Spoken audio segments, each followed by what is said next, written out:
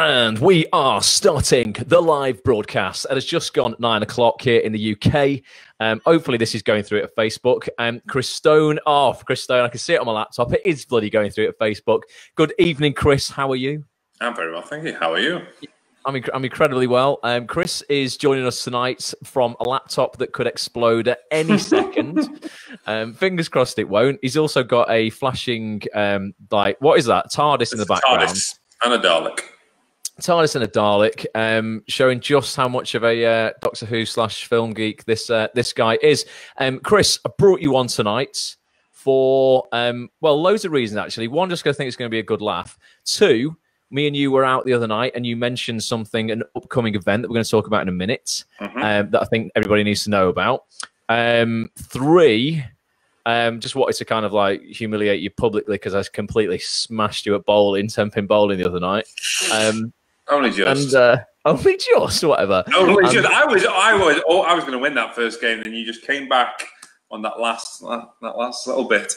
Yeah, you did. You threw it away in the second game, though. And four, the second game, lost it. You completely lost it. And four, there's going to be hopefully loads of people who are going to join, who are going to have loads of questions to ask you on Showreels. And I thought, you know what? I'll have a laugh answering them all. Why not? I can see Richard Hale is in the house already. Dawn's here. Dougal's here. Linda's here as well. Hello. Good evening, all. So I'm doing this again, guys, basically. Normally I'd do like a live broadcast on my own on a Monday night. But a couple of weeks ago, I brought on great actress Annie Wallace from Hollyoaks. Really enjoyed it. I thought it's nice to share the limelight with somebody else. So Chris is the victim for tonight. Chris, whilst people are joining, and hopefully people are getting the email that I've just sent out to tell them all to come and join us live on Facebook, why don't you tell people, we were out the other night, we're having a brew, and you said, oh, do you know the date of such and such a thing?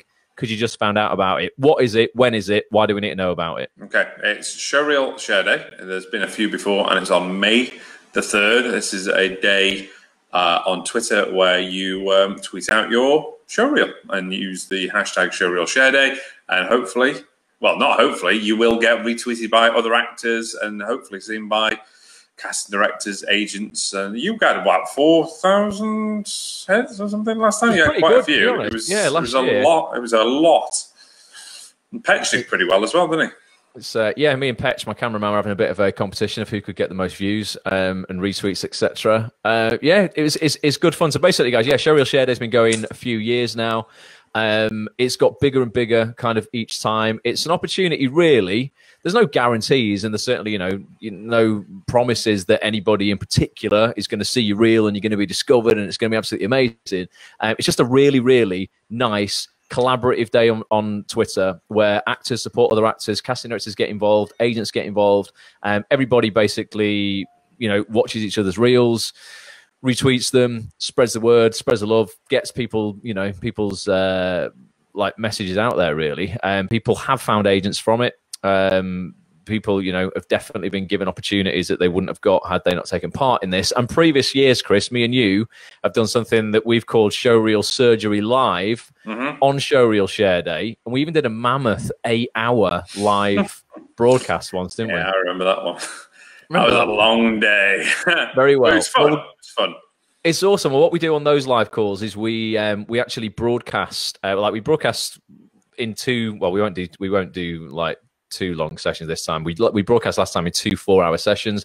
We'll probably do, but why don't we do like a 2-hour one this time? Yeah, we'll do a micro one, but still 2 hours, still quite a long time to talk for. And what we do in that 2 hours is we play your show reels out. So we play them out live right here on Facebook to the Acts on This community. We also dual stream to Twitter, TriCast actually to Twitter and Periscope as well. Between us, we'll be broadcasting those reels out. So how many people, Chris? 75,000? Oh, yeah, easily, yeah. Because Chris has got loads of Twitter followers. How many have you got? 659,000. 659,000? 59,000. I'll have to check. 59,000. I've got about, on the Acts on This account, it's got about 6,200. So we will, between us, it's going to be over 75,000 followers.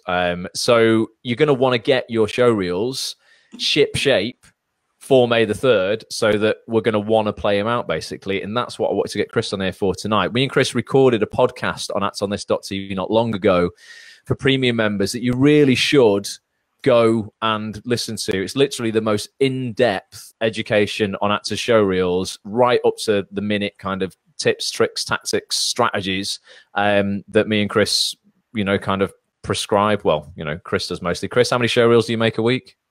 Well, shoot 3 to 4 scenes a week and then edit another 5 or 6 actual showreels. So quite a lot.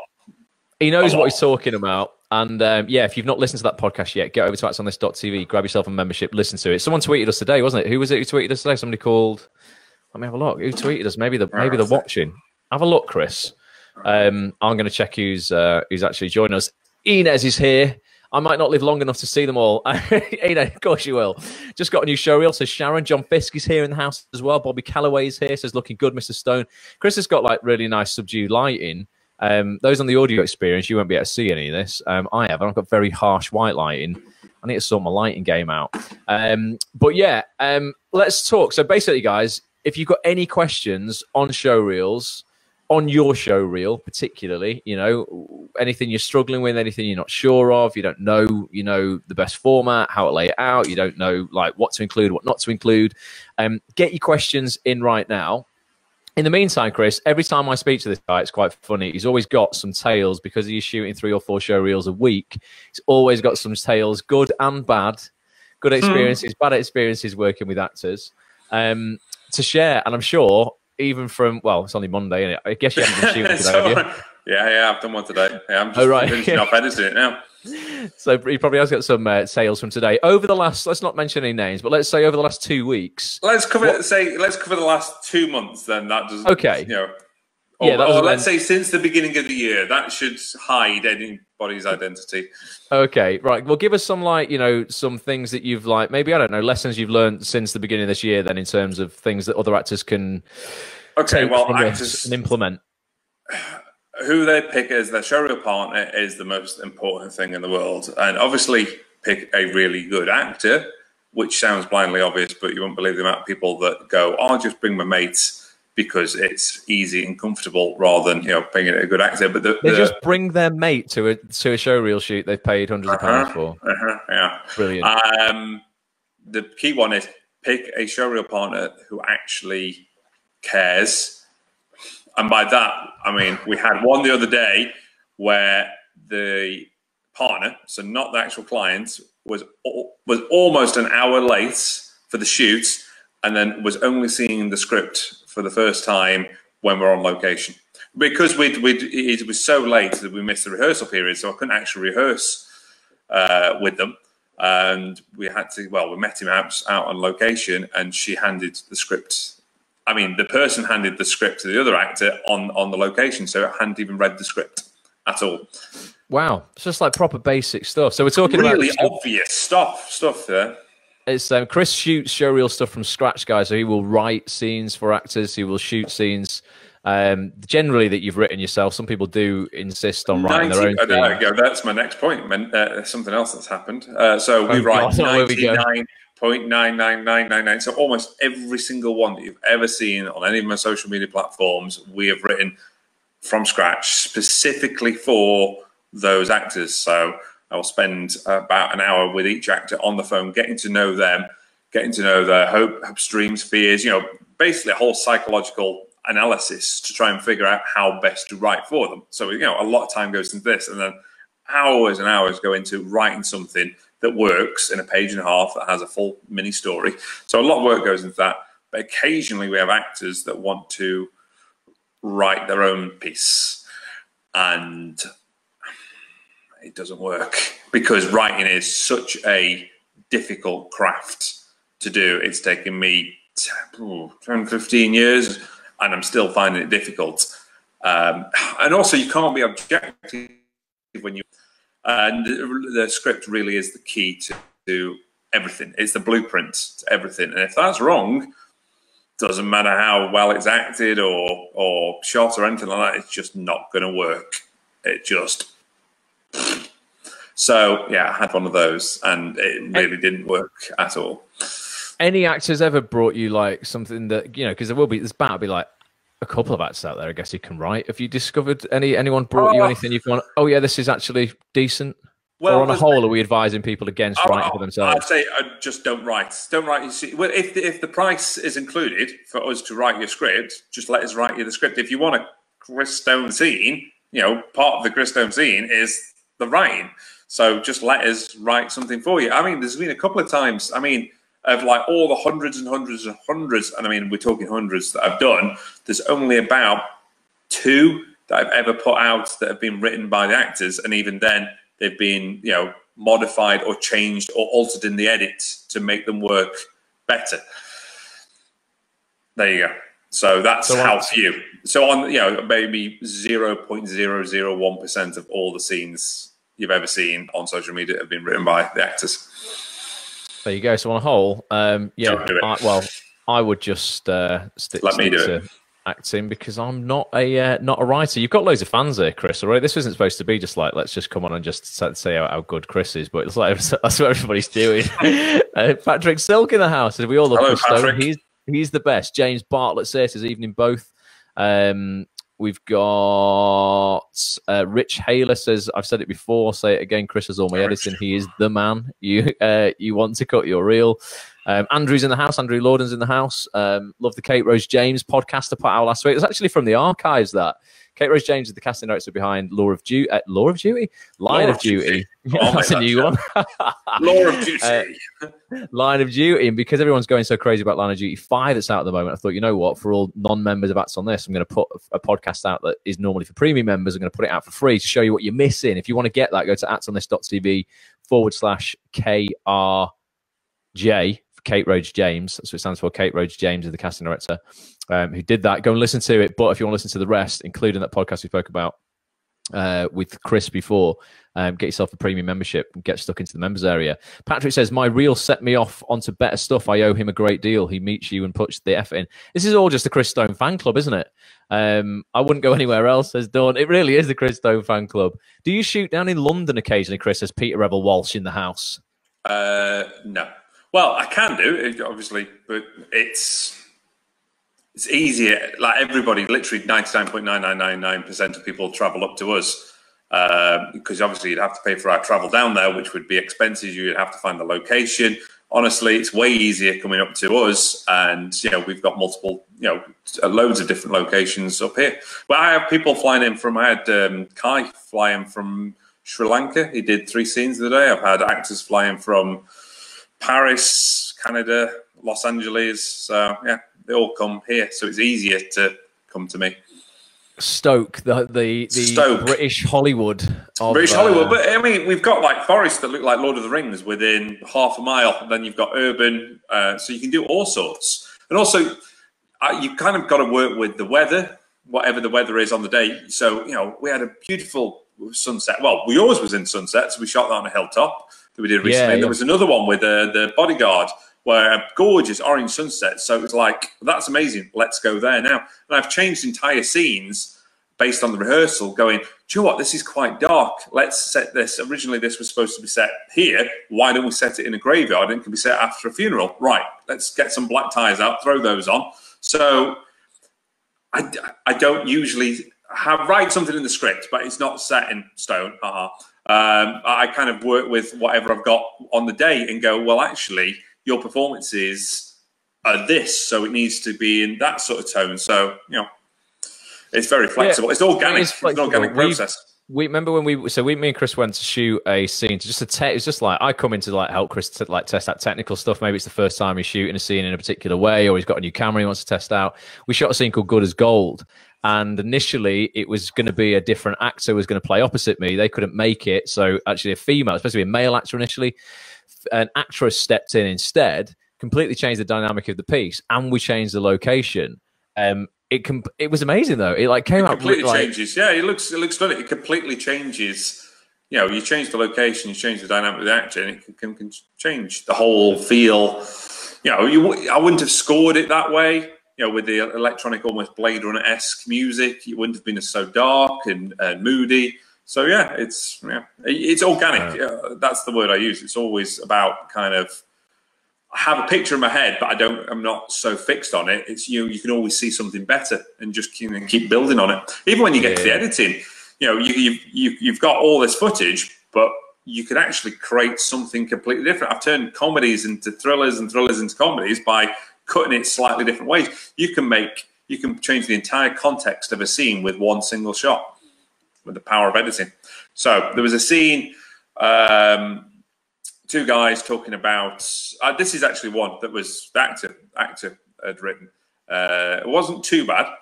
And it was no. I mean, it wasn't bad. It wasn't awful. But it needed some tweaking. This is the tweak that I did. So it was about like a big guy. He was like like a Rocky, and he was talking like that. And it was all set in America, New York. So it was in an American graveyard, and the funeral of his brother, the Rocky guy's brother, and he had like a little scraggly guy sat next to him, and they were just talking about the brother, and it was really well acted. But when I got to the end of the day, I was like, would I actually sit through all this? And my answer was no.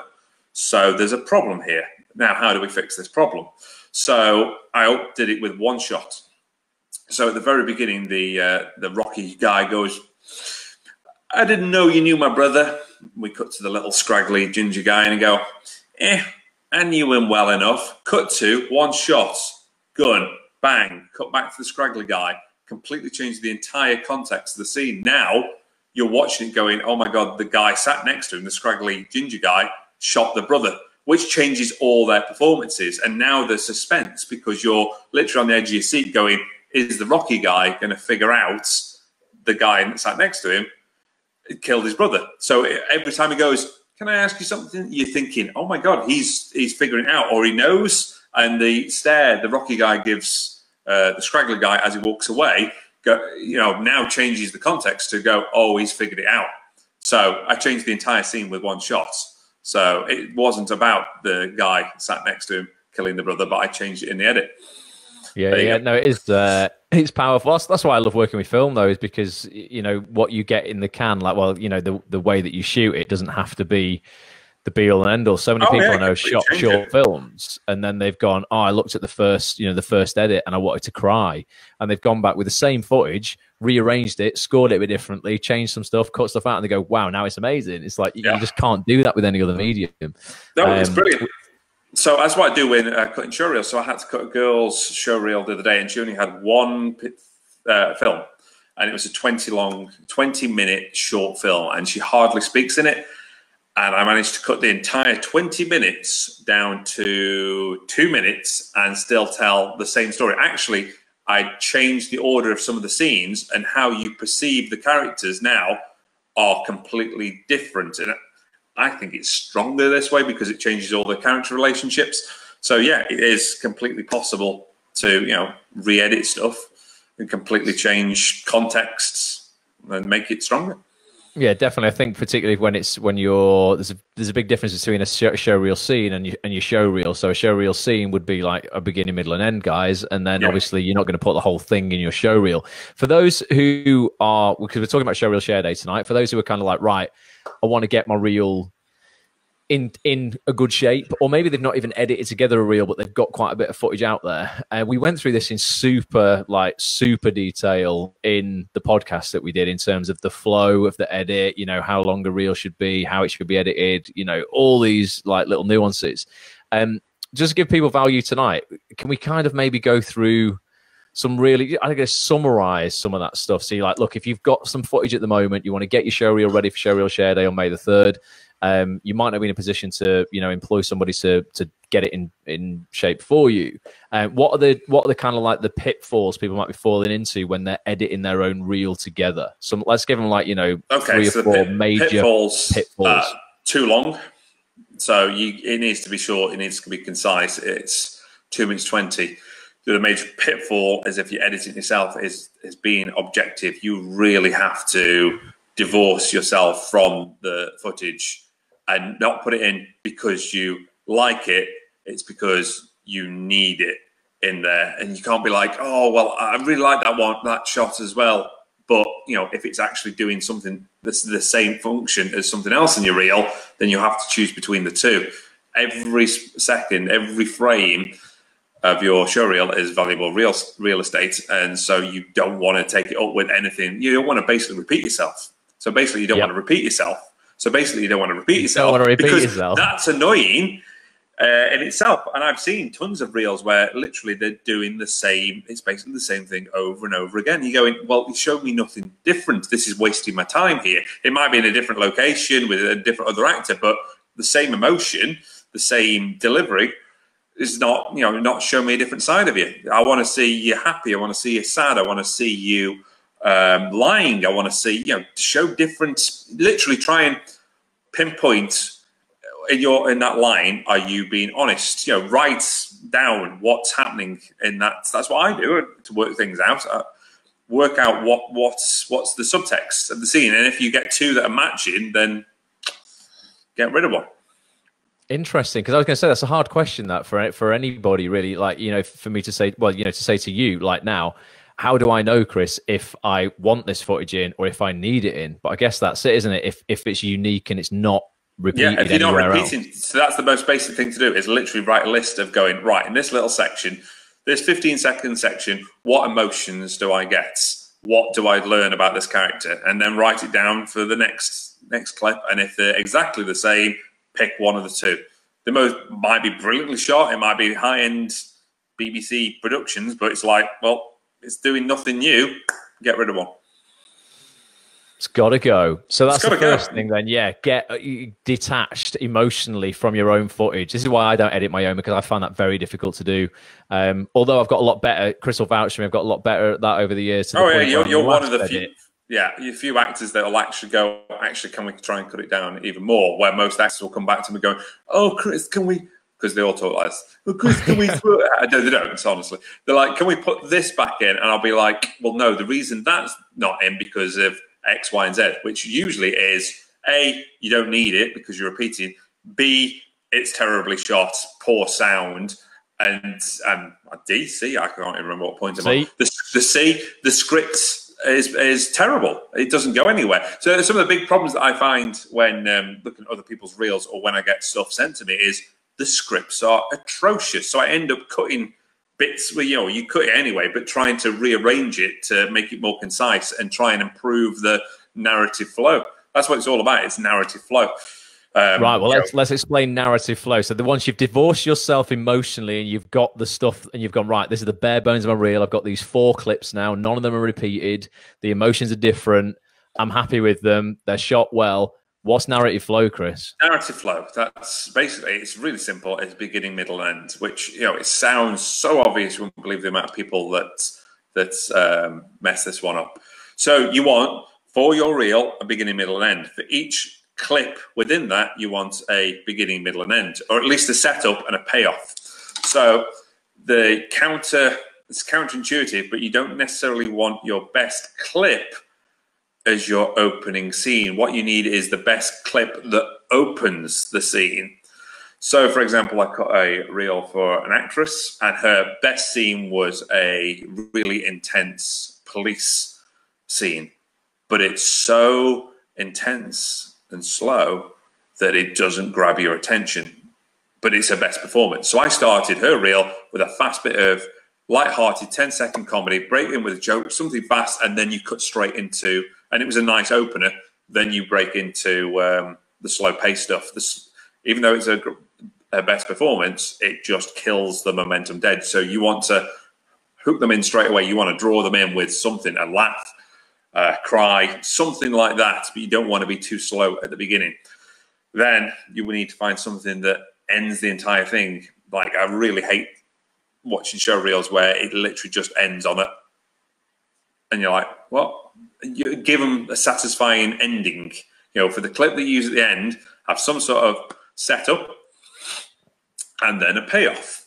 Something, going, oh, he's trying to diddle me out of money, but actually, no, I've tricked him and whatever. I'm the one that's victorious, and ends with a smile. So, give us an example of one you've edited recently where you've gone, right, that's a lovely payoff at the end. It's not because you edit them quite well nicely on just particular lines that very often are almost closing lines of okay, yeah, well, that was Amy's scene. So it was, the setup is the guy, her ex-husband's trying to get her to sign a divorce thing and sign over the business and stuff because he's kidnapped her dog. And then the reveal is, actually, no, I know you haven't got the dog because it turned up at my sister's this morning and I've been recording you the entire time on my phone, and the courts will find that unreasonable behaviour. And he's, what? And she's like, okay, I'll see you in court on Monday, a big grin. So she goes from being the victim to being the one that's victorious. And you're like, well, hey, you were on her side. Satisfying. So nice. Satisfying. That's it. That's the key word. Satisfying. You want a satisfying ending. Of course you do. Yeah, you want. Always have a satisfying ending. Leave them satisfied. Yeah, exactly. Talk about we've talked about this again in the podcast. I mean, if you want to really learn about all of this stuff, guys, do go and listen to the podcast. Me and Chris did a 90-minute podcast where we break it down into 7 steps, basically. But we're just going to recap on some stuff tonight. Thematic cuts in showreels I find particularly interesting, and you're very good at them, Chris. Tell them what they are. So this is to get it to auto flow, because you're going to have scenes and clips from completely different TV shows, but it's how to get them, like a jigsaw puzzle, it's how to get them to try and join seamlessly. And there's tons of ways you can do this. So thematically, you can use a line of one end of dialogue and a visual from the start of the next one. So I did a brilliant one of my favorite cuts was, they were talking about it was an office sort of scene, and he was talking about bin bags. Put the bin bags out. Put out the bags. Ending on the word bags. On the word bags, I cut to a close up of a bag of cocaine, which then became the beginning of the next scene. So you're trying to find things that connect the two, or it could be an actor walks out and slams the door, and the slam becomes the cut of a gun being fired. Do you know what I mean? So you've got a sound-related cuts. Or lines of dialogue that sound similar. This is one that actually got cut from a showreel recently, which I thought was a particularly good cut. I'm not being bitter or anything. But we would, so it ends with the 2 actors going, but we were just too different. And then it cuts to the next scene, and it goes, your hair, it's so different. So you connect the word different, and that becomes the kind of the glue that joins the 2 scenes together. Nice. You know who that is. I was about to say, I'm sure that scene, that where we're just too different, is a scene that I was in. Yeah, it was there, yeah. It's great scene. Love it. It's a good scene. It's a good scene. But yeah, that was the connecting points, because I went through all of that person's footage and found that was a nice opening line for that scene, and that was a nice ending line for your scene, connecting the 2. So we were 2 different. Whoa, what's changed? Your hair, it's different. And it's like you have the repeat and echo of a line. So you could do it that way as well. So, but yeah, you can use sound, you can use visuals. Find ways of connecting the 2 creatively. Yeah, the dialogue, etc. It's interesting. So it's just like things like that just make your showreel so much more watchable, guys, than just whacking 5 completely unconnected pieces of footage one after the other. Where it's just this is what a lot of actors seem to think editing is. When it's showreel edit, they get iMovie out on their Mac. They've got their 3 main scenes, and they just go straight cut, put them together, export it out, done. Go on. I was about to say, you can create a lot of humour with the cuts as well. So we always use Petch's as a example. So they were great. Yeah, tell the story. Okay, so Petch has 4, I think it's 4 or 5, 4 scenes on his, and completely unrelated shot, years apart, but they end up telling a complete story, the story of Petch. And his love life. In love life, and 4 cuts basically sums up Petch. So it starts off with him with Dawn in a graveyard, Auntie Dawn, who's trying to give him encouragement to go ask out a girl. So he's all nervous. It's a great opener as well. So it's a good opener. And it's like, I think I'll do it. I'll go ask her out. Cut to door open, him asking out this older lady, completely unrelated scene, and trying to chat up this older lady that he's met up online, who's actually his girlfriend's mum. And then it cuts to him getting rejected by her, and then him building or working on this completely unrelated scene, reprogramming this young female android robot for sex. And this android does not like this at all and fights against the programming, ends up grabbing Petch by the neck, breaking his neck, and killing him. And then it cuts to him in a car with a woman going, oh, and that's why I can't ask women out. So it's like having all these failures with women, and it just ends with a punchline there. And it's really interesting because none of that was planned. So it was like these scenes were shot literally years apart. This mini story within the reel was put together in the edit. It was never imagined before like that. They were a mixture of Petch's scenes that he'd paid for and stuff that he'd been on other people's scenes. So it's completely unrelated and unplanned. But yeah, it was all created in the edit. So when I put them all down and looked at it was like, well, there's a mini narrative here. So beginning, middle, and end. And you've been through this entire journey with him. By the end of it, you're like, "Oh, poor lad, come on!" Poor lad, he's so unlucky in love. He's been killed. Haley Cartwright's in the house. Has finally made it to alive. All right, Haley, hope you are well. Mark Joseph says, "Chris, I'm going to hit you up to recut the short version of the scenes that we did." Kevin Flanagan's here as well from Dublin. All right, Kev.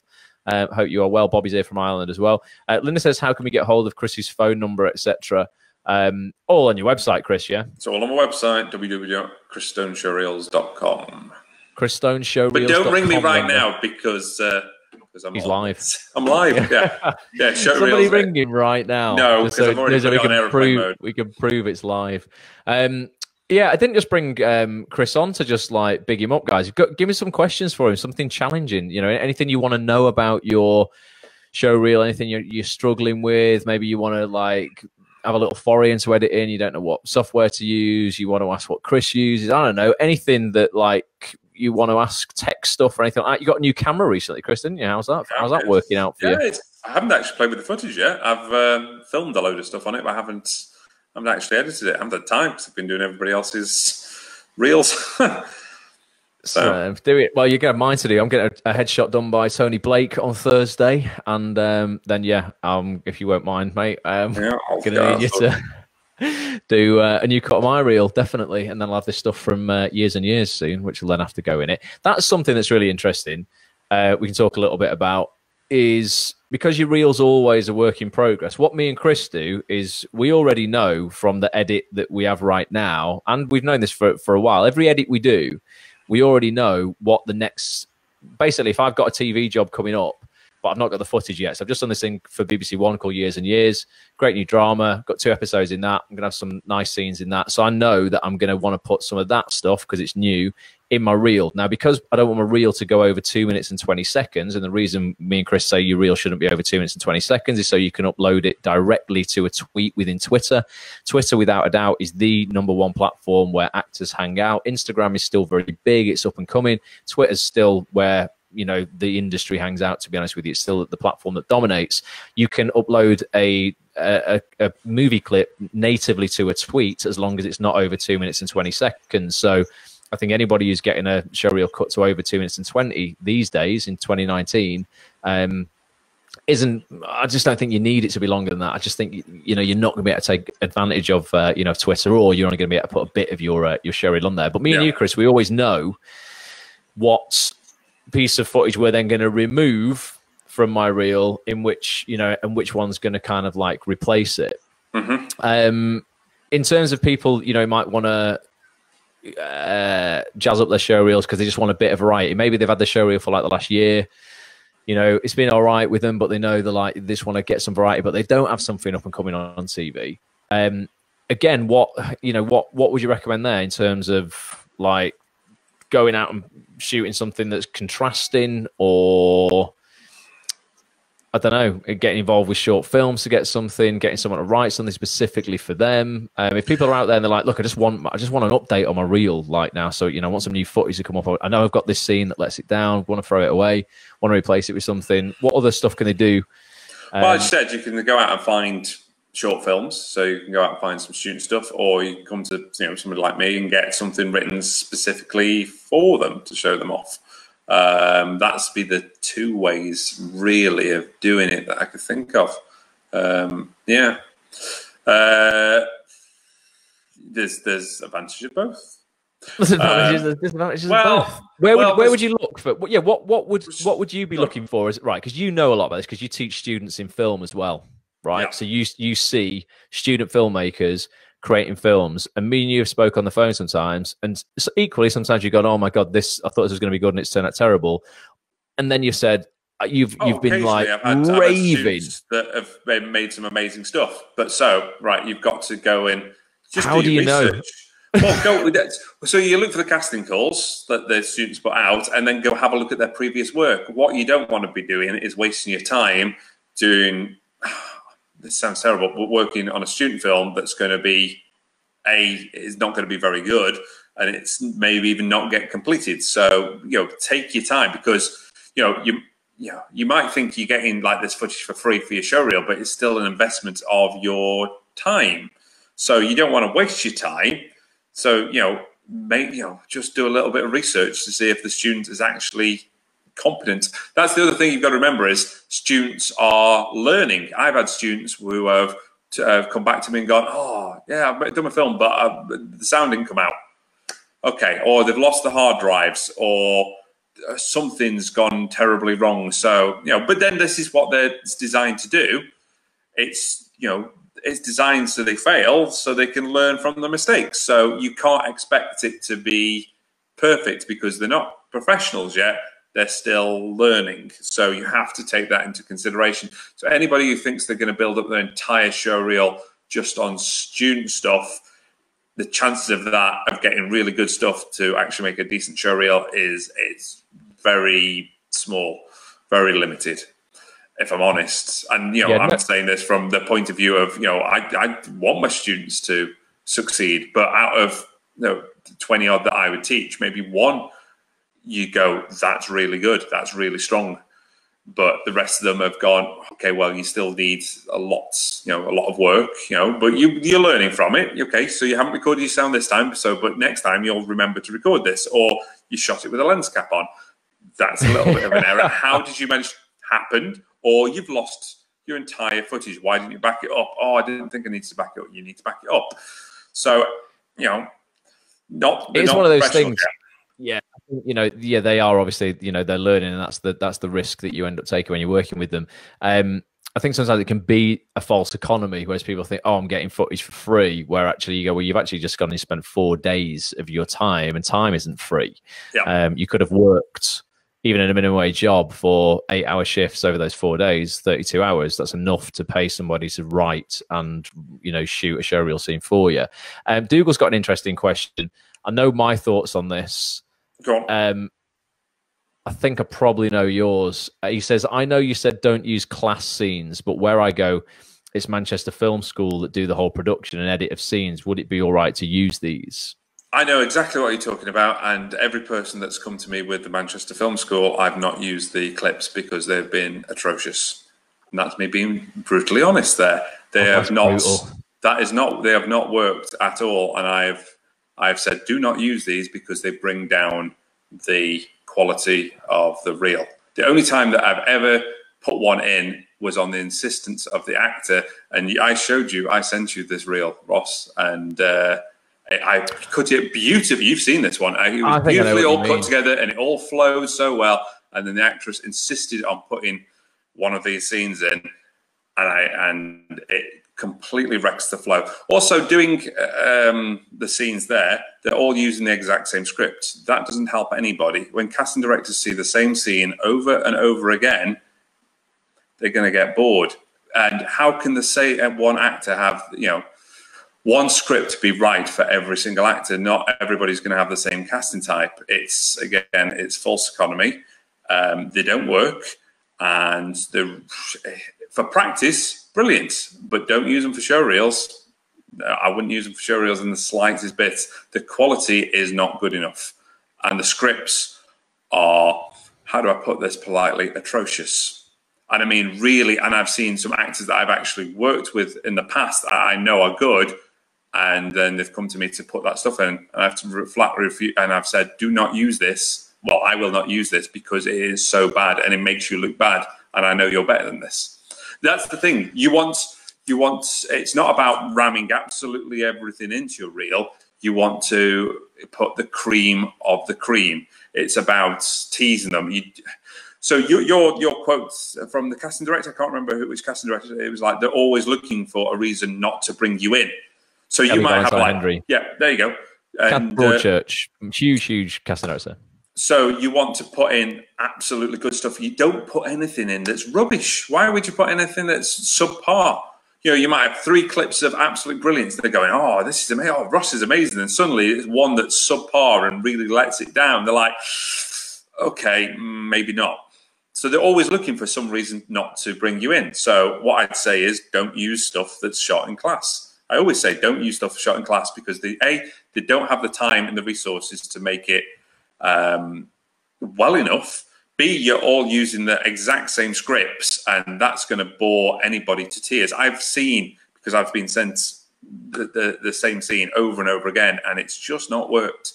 And see, they are still students. The sound on some of those scenes is terrible, and I've tried my damnedest to try and recover and make it better, but no. So what I'd say is, don't, you know, it's up to you, but if you want some professional's advice that's done, you know, several thousand of these, I wouldn't use it. One thing you will find out about Chris is he's absolutely brutally honest. But if you do ask him a question, he will always answer honestly. I'll always answer you honestly, and there's no point beating about the bush. For practice, brilliant. You know, go ahead and shoot. The more time you can spend in front of the camera, the better. But try and spend time in front of the camera with people that actually know what they're doing, and you'll learn a lot faster. You don't have to put stuff in just because you filmed it and just for the sake of it. If you've got to look at it objectively, or if you can't be objective about it, you need somebody that's outside and be completely objective about it and go, no, don't put that in. That'll destroy your reel. You know, asking friends and family, maybe even other actors, they'll go, oh yeah, that's amazing. That's not the true opinion. You need somebody that'll just cut through it all and go, no, it doesn't work. Yeah, you do need some emotionless honesty. I think for me, yeah, you know, scenes like that. Again, I think sometimes it's almost a little bit naughty that I think a lot of acting classes will market. These days, it's become quite trendy for acting class to market themselves as we will supply you with showreel footage from the classes. They shouldn't be calling it showreel footage. The stuff that's being shot in class, because of the reasons that Chris mentioned, it's all shot in the same place. You're very often working on the same script as 10 other couples, if they're dual logs or whatever. You will end up with, you know, the same piece shot in the same place. It doesn't lend itself super well to your showreel material. It's generally not a location that's really set up for shooting in. They don't have the attention to detail when it comes to lighting, audio. They don't have the time to grade them. It's not real showreel footage, to be honest. It's brilliant for practice. And the best thing that I get from classes and stuff that I go to and you get the footage back from is you get to watch your own performance. So you get to critique yourself.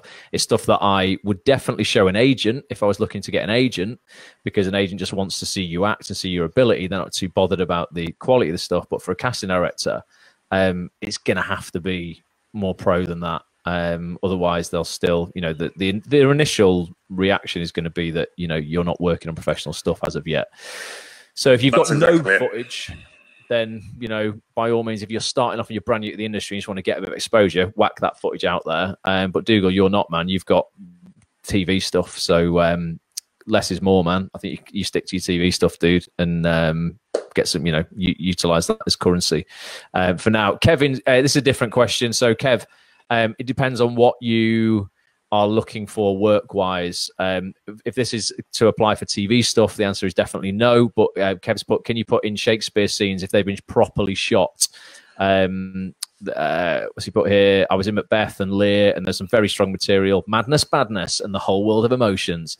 For TV, Kev, monologues and stuff, or like theatre, I wouldn't use it. For if you want to try and get more theatre, definitely, you know, that's absolutely fine for a theatre casting director. But what's your opinion, Chris? Have you ever shot any? Have you ever put any theatre in anyone's reel?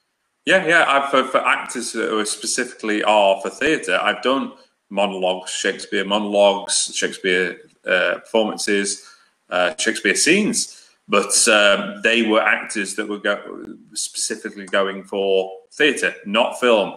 And when anybody ever comes to me and says, I want to do a monologue, I ask them going, right, what do you want to get into, film or theatre? If it's film and TV, then don't do a monologue.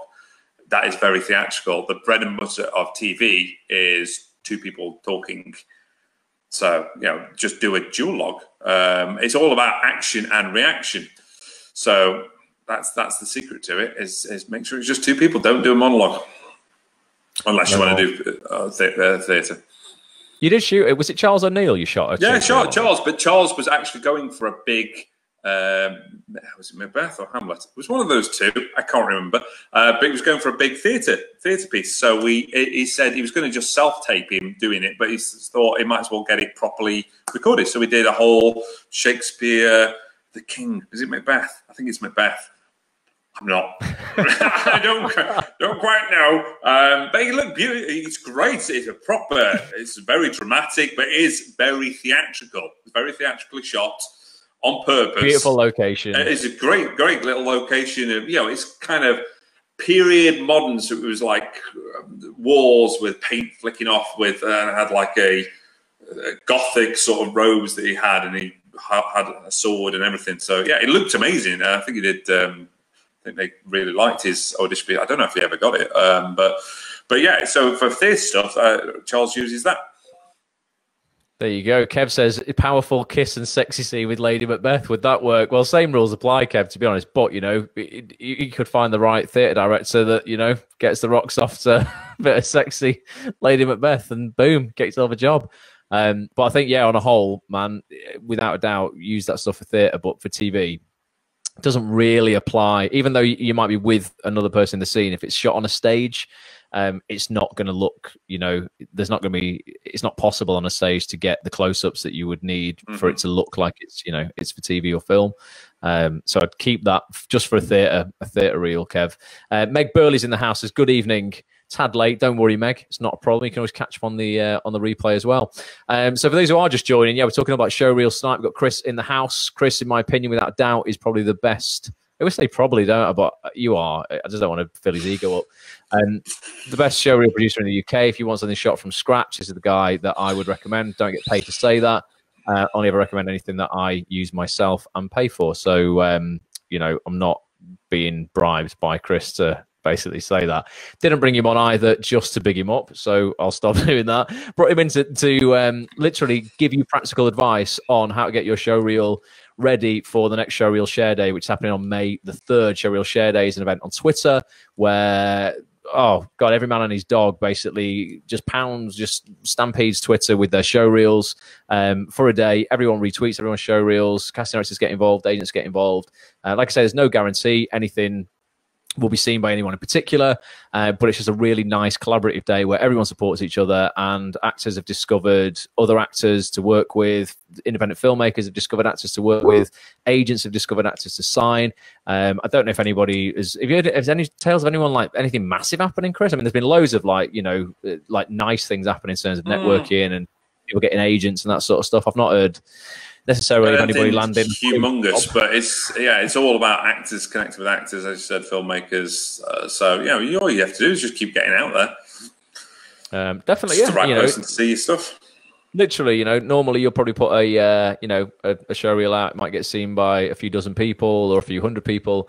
On this day, I mean, I only tweeted mine once last year, so I was quite lazy because we were doing live broadcasts and stuff like that, but it got 5,000 views or something like that. So you can definitely increase eyeballs on your work. And so that's May the 3rd. So I wanted to bring Chris on tonight, really just give people some motivation really to get the shit together. To be honest, you've got a month to crack on with that.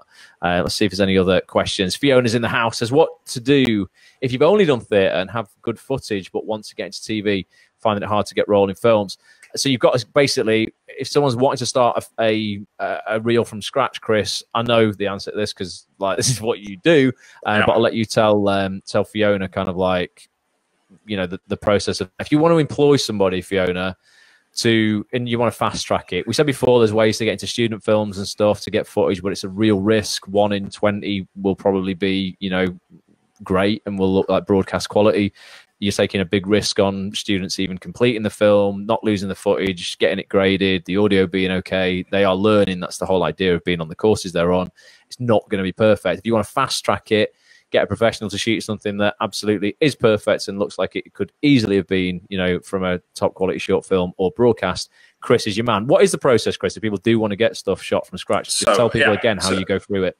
If they book them with us, we'll give them some dates, and as soon as they pick the dates and you've paid the first invoice, then that date is yours. Then we'll have a conversation we'll organise a conversation on the phone where I'll get to know you a bit, because essentially casting directors want to see a version of you. So if I can get to know you, then I can write specifically for you. So, you know, it ends up being like a in-depth psychology analysis, you know, where I'll get to know lots of things about you. So, for example, there's a recent scene that we put out with the soldier that was returned from war, who has PTSD. PTSD, that is correct, yeah. Yep, and James, the actor, was telling me about how he was suffering with PTSD, so I incorporated this into the script. There's been others recently, people's, you know, taking real-life events and making the scene around. The one we did last week about the teacher. She was a teacher in real life. So, you know, it's taking these, emotions that you may have felt, you know, or experience that you've gone through, and then let me write about something, and you can, you know, hopefully you'll give a better performance. So we go through that process of an hour, and then, you know, leave the script with us. Or also you'll need to find your other actor. So I'll need to know who both actors are, because I'll, you know, do the same process with both actors, because you'll have a different scene. So Ross, for example, you'll have a different scene working with Claire than you would with Megan or Miranda or Carl. You know, it'd be completely different dynamic. Bespoke. Completely, it's bespoke. It's written so only those two actors would be able to, you know, playing off their strengths. As soon as that's sorted, you get the script 7 days beforehand, and then you come to ours on the day of the shoot. 9 o'clock till 10 is playtime. It's rehearsals. This is where we try out the script different ways. You can do the same script infinity different ways. So we will try different ways of playing it, different subtext. Maybe, all right, play it as your line. All right, now play it as you secretly love her. Play it as if you secretly hate her. Try out these different things. Scripts that have been written as comedies have turned into thrillers. Thrillers have turned into comedies on the day, because I'm playing detective, watching you guys and thinking, oh, actually, she's really quite domineering and she's quite timid, but can we incorporate that more into the scene, which I have done, or going, oh, she's quite flirty. How would this work if we added a little bit of flirt in there? Oh, okay, that's an interesting dynamic. So it's constantly fluidly moving all the time. Then we go out 10, about 10:15, we go out onto location, we shoot it, we have a good time, get it all shot, and then you'll get your draft version of the scene within 2 weeks. I always say 2 weeks is the official time, but usually it's a lot faster than that, as in I've shot one this morning. The next day. And I'm finishing it off now. It's almost done. It's 99% finished. So sometimes you can even have it. I've done it with actors where, you know, they've left me at 1 o'clock and it's been online color graded at 6 o'clock that night. So it doesn't always happen, because it all depends on how busy and how complex. Some scenes are incredibly complex to cut. Did one the other day and it took me 2 days solid just working on the sound design. So, you know, sometimes it's how long is a piece of string, how complicated is it? So, okay, when you get your draft scene, which will be the very best version that I think is possible, because I'll have gone through every single take, worked it in different ways. You know, I'm not just looking at your performance, I'm looking at continuity as well, what the angle of the shots are doing. So I edit it like it's a scene from film and TV rather than it's a showreel scene. That's what other people do, and they all do it as massive close-ups. And it's like, well, you know what, film and TV isn't shot all in close-up. A close-up needs to be reserved for important moments of emphasis. It's like having a paragraph and you put one word in bold, that draws your eye straight to that bold text. But if it's all in bold, then it loses all context and meaning. So, you know, close-ups are very specific how I use them. So as soon as you prove that, then that gets color graded, and then you get your final scene. You get 2 versions of it. You get the high-res master and a smaller file size, which is just for Spotlight. And then, so that's your scene. Go on. What were you going to say? Oh no, go on. I was about to say that's the process. So that's your scene if you're obviously paying for the scene. But then, if you're paying for a showreel edit, you'll give me absolutely everything you've ever been in Coronation Street, East End, short films, and I will go through that super objectively and cut it to ribbons to get it all down time-wise and find the right order of everything. I had an actress who had a couple of great scenes in Emmerdale, but there was a line here and a line there and a line there and a line there with lots of other actors in between, and it was like 6 minutes. So I couldn't just dump that, which I never do, dump the entire thing. So I re-edited the entire scene and put the entire focus on her, and it's almost all of her lines with a couple of lines from the other actors, but the entire thing still makes sense. That's the key. You've still got to have it to make sense. You can't just have a showreel where it's just people just spitting lines. You've still got to understand what they're on about. Yeah. Can we just talk about something that does my head in? Yeah.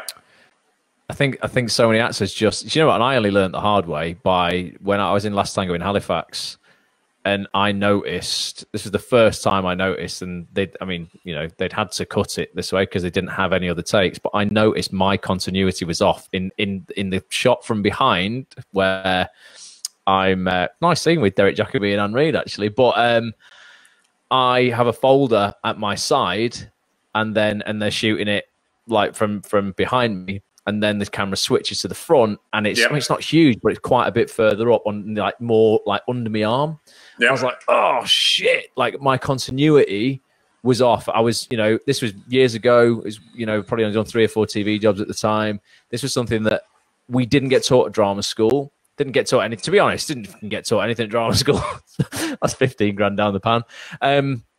But yeah, this was something that I think a lot of actors just forget, don't pay mind to. They're more, more like, as long as my performance is good, the emotion's there, and I look good, that's all that matters.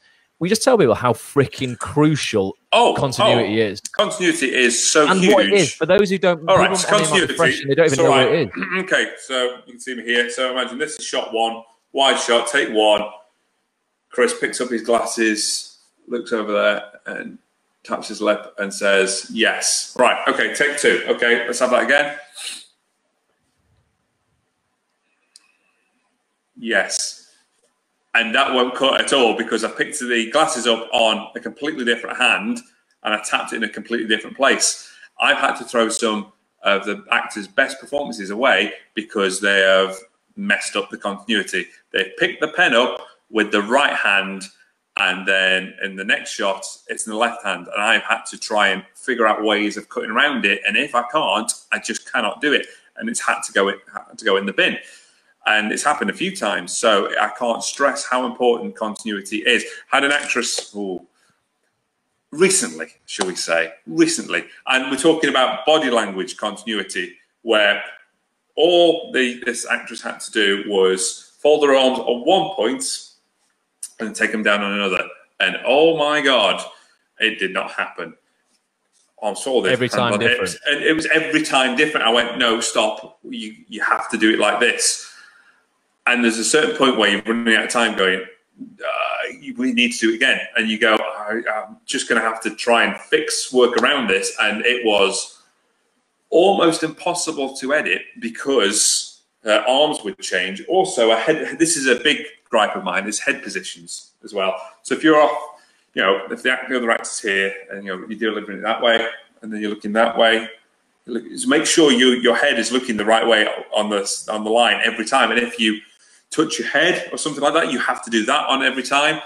Actresses have a tendency, on a recent one, of obviously you've got to brush your hair back if the wind catches it, but sometimes they're just fiddling just for the sake of it, and then you cut from a close-up there and the hands up, and then you cut to the hands down or in the pockets. So you have to do exactly the same thing every single time. If you've done it once and the director likes it like that, do it exactly the same unless the director tells you otherwise. Because he'll go, right, okay, well, I know you did that on that, but I'm going to cheat this shot because there's going to be another shot in between which will buffer it, but I need you now looking here. So just repeat the same action.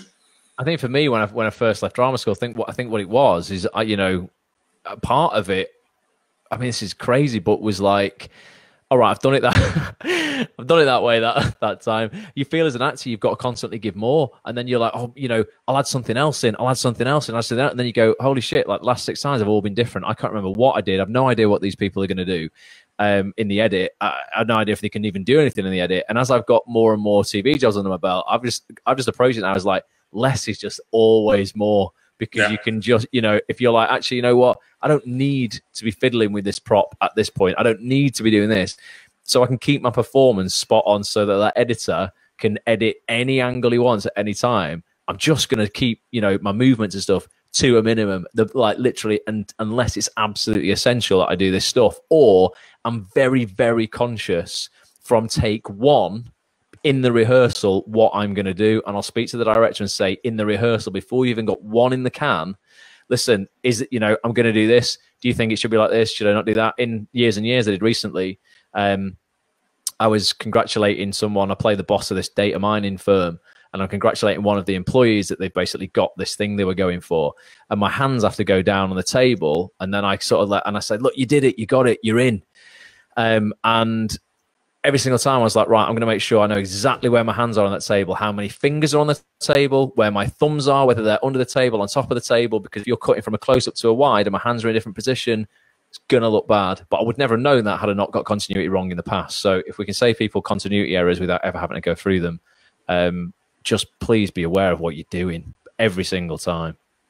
Because if you had to cut away people's best performances because of that, yeah, happens. That has happened all the time. You go, I can't cut this because you've done something so radical. You know, sometimes you, as a director and editor, you go, right, well, my eye's over here. I can get away with it because you won't notice it. But it's when it's something massive that, you know, will draw your eye straight to where it's. Okay, so we did, and this is without naming names, there's it was 2 shots. So 2 shots where 2 actors are sat down. So they were sat down next to each other, and they're doing the scene. And this wasn't not the client. This was somebody that she'd picked to help her out, and it was that person that almost destroyed this other actress's scene, the actual client scene, because on the 2 shots she does one thing, on her close up she's doing something else, and then on the other girl's close-up, even though she's in the foreground, she's doing something else entirely differently. And I couldn't cut it. So I could not use the close-up of the actress. So the only way for me to get through the scene is play the entire scene on that one shot. And the actress's best takes were on the close-up. So I had to throw away the client's actual best performance because I couldn't cut it any other way. It literally just would not physically cut because the other actress's position was so radically different, and all she had to do was sit in the same position each time. Had one where a person's gone in, how do we put this, with a torch, searching around, and in one shot the torch has been in the right hand, then it's been in the left hand, and then the torch has been off, then it's been on. I mean, that took some clever editing because you won't actually notice it, but by God, did that take some cuts. You know, you can edit, I can edit quite quick, but some cuts, you might think that one cut may have taken me 6 hours to figure out how to get from point A to point B so it's seamless. And that's the key with editing.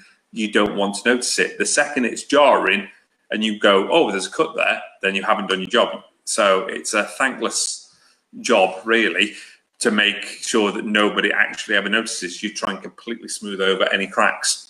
Yeah, torches. I had to use a torch in that Peter Kay thing, you know, the cradle to grave. Yeah. And God, if you're using a torch, just be freaking like, I mean, that for continuity, yeah. Make sure you know exactly what you're pointing at on what line and when, because if you're pointing a torch in someone's face on one line in the wide, and then in the close-up you're pointing it at like underneath on their chest, that ain't going to work. That was something that we had to really focus on. Again, I just get so paranoid about continuity now, to be honest with you, that I'm like, you know, it's a big, big part of what I do. But yeah, there's so many little things like that can trip you up, and you just want to give the editor you know, whether it's selfish or not, I want to give the editor as many usable takes of me as possible. Otherwise, they'll just, you know, they'll just hear all my lines via audio, and they'll focus on the person I'm talking to. If I'm, yeah, oh yeah, you know. I've had to do that. Is switch it around and just use the audio of one actor to try and hide the bad continuity, you know, to get me from point A to point B. I've literally used every trick in the book to try and do that. So that's why I say it's so important to pick your partner, your showreel partner, really well. Don't just pick your mate because you know, it's acting, but also have they got a grasp of continuity? Because if they mess up the continuity, it doesn't just affect them; it affects you, and I might end up having to throw some of your best stuff out because I just physically, it just will not cut together. So pick a really good actor that, you know, understands continuity. You know, or go Chris. Who would you recommend? And I will recommend the best of the best. Yeah, Chris has got a list. Chris has got a list, haven't you, that you like will pimp out people. So if you are struggling for a showreel partner, Chris can definitely help you out there. Dougal's got another couple of questions. He said, would you suggest... Okay, it's interesting because this is something that we've had to get rid of over the years, Chris. In my reel, Dougal said, would you suggest having quite old scenes? He's got some stuff that are like 5 to 8 years old. Would you suggest having those alongside present scenes? It's been quite a big advancement in picture quality from SD to HD over the years. That's what we found has been the biggest problem in some of my stuff. What's your experience around that? Yeah, it's going to be picture and sound quality, and also you're not going to look the same that you did 5 years ago. I mean, if this is the only stuff that you've got, then use it, but that really should be the first thing that goes when you get some newer stuff. That's all I can say, really. It's, yeah, look to getting it replaced, get it updated. You certainly, I don't know how I looked 5 years ago, so... Exactly the same, Chris. Me and you don't age. Yeah, I don't age. I'm a time lord. yeah, exactly. You've got TARDIS in the background, getting that. Yeah, that was what we found, Dougal. So I had some stuff, not nice scene with Peter Capaldi and Juliet Stevenson from something called Accused.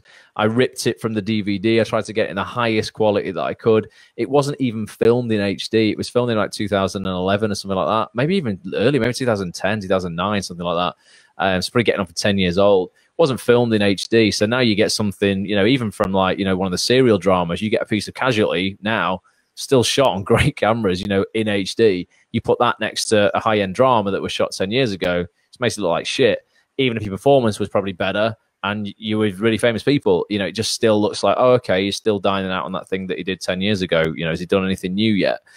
So yeah, needs must. If you need that stuff and it really is a great performance, use it, but be looking to, you know, if you do book a TV job soon, looking at, you know, have that in the forefront of your mind, going, that's going to be, like I said before, the thing that's going to go, you know, when I get some new footage as well. So have a lot. And he says the same for corporate work footage. I wouldn't put corporate stuff in with drama, Dougal. What you say, Chris? No. He's saying a big no. No, you can have a corporate reel by yourself. So we'll just cut one for an actor, and that's just all corporate stuff because he does a lot of corporates and adverts, you know, and hosting stuff. So you can have a separate reel for that, but, you know, keep it away from your drama stuff.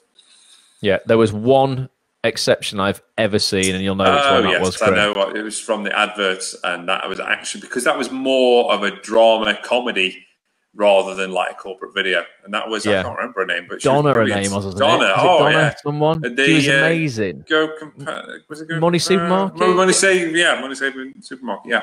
It's just a brilliant advert where there was this like Donna was this actress, this just super strong, domineering female character she was playing in this Money Supermarket advert, and she had to completely like kick ass out of these like burly builders, but like she just nailed it. It was so funny, so good. It was like a micro film, so that's why it worked. Yeah, even though it was from an advert, me and Chris normally are like, don't put any adverts in with your drama. And we're like, wait a minute, there's always an exception to the rule here. So that's another thing. Everything that we're saying tonight, you know, don't take it as written, like, that's it, this is the Bible, everything like that. Chris shoots thousands of these, edits thousands of these. Every time we do something like Showreel Surgery, which I remind people who are just joining now, we're going to do on May the 3rd in alignment with Showreel Share Day. Me and Chris will be going live for about 2 hours. At some point that day where we're going to play out live Showreels, we're going to pick them. He's going to pick them. That's your job, Chris. Going to make you pick the best reels. We're going to play them out to our combined like 75,000 plus followers on Facebook and on Twitter. So if you want to get involved with that, keep an eye on the Facebook group at facebook.com. /groups/acts on this TV. Go get membership at actsonthis.tv as well. Listen to that podcast that me and Chris just put up there. How many was that? It was recently, wasn't it? A couple of months ago. It wasn't that long ago at all. A month ago. Month ago, yeah. Actsonthis.tv, you'll see it on the homepage. But literally, if you've enjoyed what we've been talking about tonight, there's 90 minutes of really concise. We've kind of jumped all over the place tonight, but like really concise. It's called 7 Steps to Showreel Success. Someone tweeted us today to say they got way more than 7 steps out of it, but we tried to make it as concise as possible. Within those 7 steps, go listen to it. Honestly, it literally is like the best showreel education you can possibly get. Sharon says, continuity wise, only move if your character has a reason to move, and if they have a reason to move, Sharon, bloody remember where you moved. that's what I would say. Definitely. Going to give people 2 more minutes to get any questions in. We've kept Chris long enough. Like I said, I just wanted to do this, just bring someone else on. I'm going to try and bring on some more guests for these Monday night little Q&As. I've also got some premium broadcasts coming out on actsonthis.tv as well. Dan Hubbard, the casting director, is going to come on and do a live broadcast very similar to this that we're doing now. It's going to be for premium members only on the website, though, and you're going to be able to pitch and ask your acting questions directly to Dan. He's just an awesome guy. He did one for us before that's available on actsonthis.tv right now, but I'm going to do a new one with him because that must be getting on for, it's got to be 18 months old, probably. 2 years. The stuff he talks about is evergreen, though, still as applicable today as it was when we said it back then. Peter says, I'm going to check that out. Thanks. What was that? Peter, I don't even know what you're referring to, me. I'm losing my mind. Emmeline's in the house. Says, am I too late? Emmeline, you are, unfortunately, but we're just about to wrap up. Unless you've got a question you want to ask Chris right now about Showreels, and we'll get it in now. But yeah, the replay of this will be available on Facebook literally the minute that I end this broadcast, so you'll be able to go back and you'll be able to catch up on everything that you've missed out on. Whilst people might be getting their last questions in, Chris, how many reels have you got this week, and what lessons are you learning? What lessons are you learning already from today? You must learn stuff new every week. Yeah, it's so much you learn. Yeah. There's always something constantly you're learning. Can't really think. Yeah, just pick your showreel partner wisely. Make sure they can actually act. Are they going to turn up on time? I've already told you that one. The guy that was almost an hour late, that was a nightmare. Yeah, just take your time. Make sure you get the right person, because the secret to these scenes is it's the other person that's making you look good, which sounds counterproductive, but counter knowledge. But it really is. It's their reaction to your action that is completely selling your performance. So the example I always use: if you're playing intimidating, and you bring somebody that's not a particularly good actor and they can't play scared, that makes you look less intimidating, doesn't it? Now, if you're playing intimidating, you bring somebody that's really good and can play absolutely terrified, that makes you look absolutely terrified, which is a scene that we did last week with Alma, where she's playing an evil teacher, evil Alma. Evil Alma. You need to watch that one, where Alma's playing a sadistic. Well, she goes from seemingly a lovely older lady being harassed by the young boy, but the young boy is like one of her ex-students, and we find out this teacher literally put him through hell, and now he's been through therapy, and screaming in her face, and she literally cuts him down with a single glance. But he's brilliant. So her performance is brilliant, but it's sold by Daryl, who is completely goes from strong, won't take shit, to completely destroyed, almost on the verge of tears. So it completely sells her terrifying. Now, if she had worked with somebody that wasn't as good as Daryl and couldn't play as scared as well, that would make it look less terrifying, wouldn't it? So it's all about. It's like the way I always describe it's like a dance. You might be the best dancer in the world, but if you bring somebody that is misstepping and has got no rhythm, no matter what you do, the dance ain't going to work. It's the two of you together. So. Or if you're doing a cha-cha-cha, and the other one's doing a tango, doesn't matter. Exactly. No, if you're not even on the same dance page, whatever it's called. There you go. Just made that one up. No, it's true, though. It's like, the scene that we did with the breakup scene, the ex-girlfriend scene, it's not going to work if, the emotion behind it is that, you're both upset. If, one person, if one person isn't giving a shit and the other person's really upset, it's kind of doesn't make the emotion as strong as where two people who you're like, God, these people should just so be together. What the hell are they doing? You know, if you're not invested like that, then yeah, you just must choose wisely. I think a lot of people want to get their friends involved for comfort in terms of going, I've got like moral support on set. And, you know, I always find, to be honest, I prefer acting with people that I don't know, because it's like I raise my game a lot of the time. It's like, you know, if I get on set on TV, generally don't know anybody there. It makes me go, holy shit, wait a minute, I need to be good. Whereas, you know, when you're hanging out and you're just acting all the time with loads of people that you know all the time, you can become quite, you know, because like a youth club, like, oh, I'm just here to hang out, you know, and we just like have a bit more of a laugh.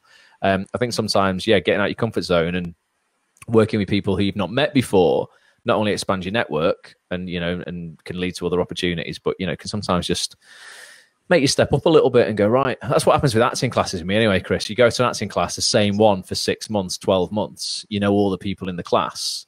It's not like day one where you're like, shit, I've got to prove myself. I need to like stamp my authority on this class to go, yeah, you know what? I'm good. I'm going to show you. 6 months down the line, it's like a youth club.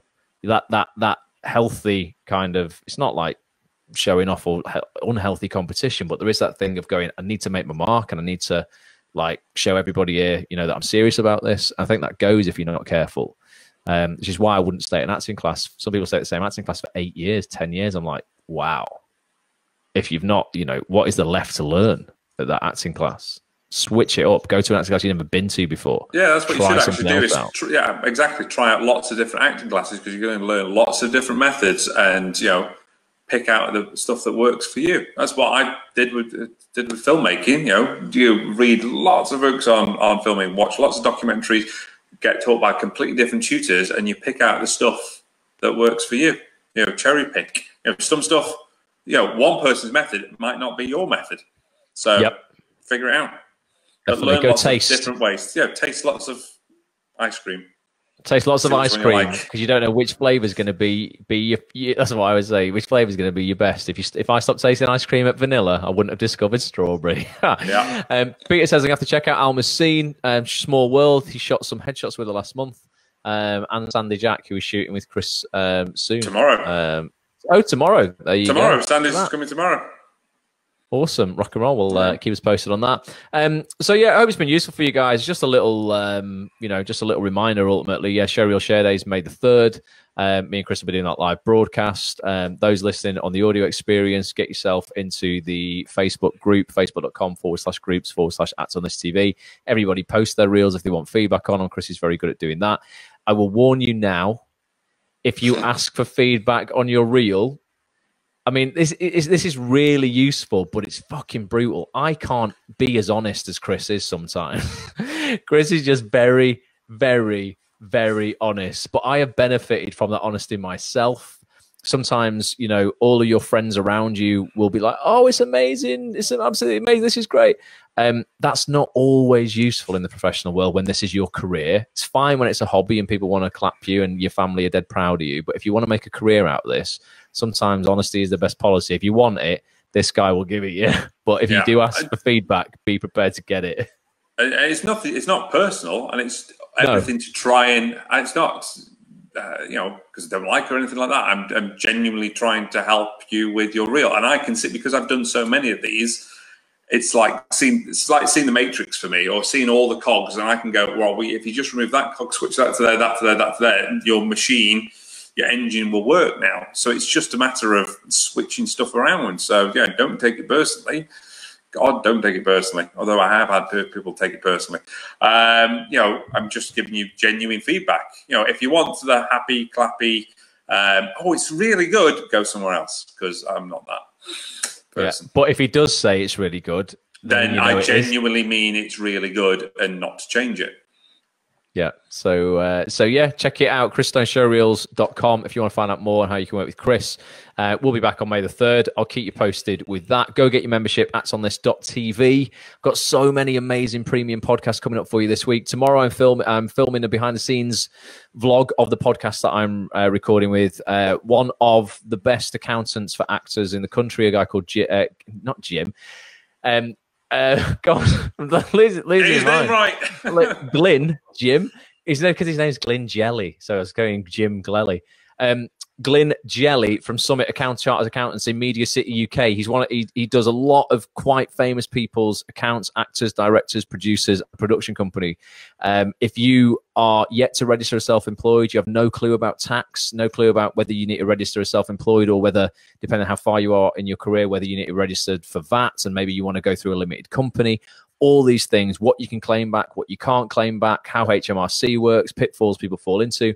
Going to be going over it all with Glyn tomorrow. That podcast is going to be available to you guys probably by the end of this week. I hope there's going to be a vlog alongside it as well. I'm going down to London later this month to interview Susanna Fielding. She plays Jenny in Alan Partridge's, mine and Chris's favourite show. This time with Alan Partridge. She's Alan's co-host, who I think is responsible for making Steve Coogan's performances shine so much during this series. Do you agree with that, Chris, or what? Well, yeah, it's action and reaction, isn't it? So it's her reaction to his action that sells the awkwardness. She's just amazing. He's amazing, my hero. But yeah, she just makes it so good. So I'm interviewing her, talking about that, what it was like working with Steve Coogan, what it was like basically ad-libbing those scenes, reading from autocue, the 90-minute improvised audition she had with Steve, everything like that, and all of her tips for people who want to get established in this industry. Also got a podcast with Jimmy Akambola, who's working with Idris Elba at the moment on In the Long Run. Dan Hubbard's coming on for a live broadcast. It's one of the biggest casting directors like in the country, probably on the planet, to be honest. So much premium content. If you've not got a premium membership yet, what are you doing? It's 10 quid a month. Literally, that is it. A lot of that revenue goes to charity as well, that the guests get to donate money to a charity when they come on and do a feature with me. It's a proper force for good. It's £2.50 a week. Look at if you're like, oh, I don't have that. Look at what you're spending money on. If you're not prepared to spend 10 quid a month on your acting career, £2.50 a week, probably reassess actually what's going on in your life right now. But this will pay dividends. Go check it out. Would massively appreciate you being on board and helping me grow the community. Please spread the word.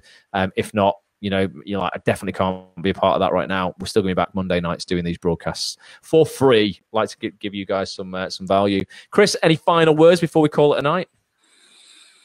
No, I think we've covered everything. Yeah, no final words. Donna says legend about Alan Partridge. He is a bloody legend. Oh, Steve Conley's in the house as well. Conley says, got in late, but can absolutely recommend Chris. Dougal says, thanks, gents. Donna says, thank you. Genuine feedback is the best. Definitely is, Donna. Thank you, Dawn. Thanks again, Sharon, Fiona, everyone on here, Peter, Emmeline. I mean, there's loads of people on here. And thanks everyone who's been watching. If you are listening on the audio experience, and by the way, guys, those who are watching live right now, if you ever miss one of these broadcasts, yes, you can catch up on YouTube and on Facebook as well. But I rip the audio of these and I put it on a podcast on iTunes and Spotify as well and Stitcher. If you just search for Act on This TV, all one word, you'll find the Act on This TV audio experience. So the audio from tonight's broadcast will be on Spotify tomorrow for those who want to listen to it, catch up that way, and also catch up on like another 190 of these that are now up on there as well. So do subscribe to that. That's just nice. It'll keep you company if you're on your way to auditions or commuting, walking the dog in the gym or whatever, and you want to catch up on the latest goss and what's going on in the acting industry. Do subscribe. Act on This TV audio experience. Chris has got no more words. Neither have I. James says thanks. Thank you, James. Thank you, Bobby. Appreciate you for being here. Thanks, Peter. Thanks everyone who's saying thanks. And until next time, Chris, you know the catchphrase. In 3, 2, 1. Bye for now. Bye for now.